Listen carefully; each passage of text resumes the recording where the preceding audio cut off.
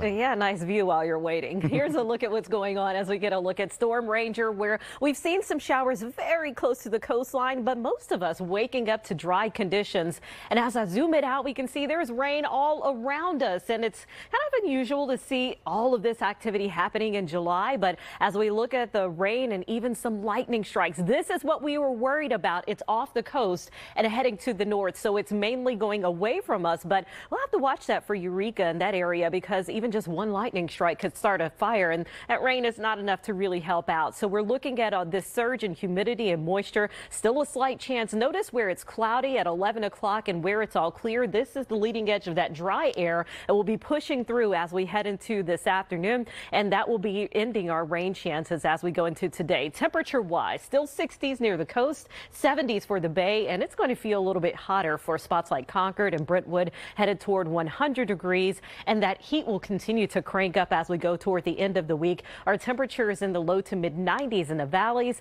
while San Francisco will see a little bit more sunshine and highs reaching into the 70s the next few days.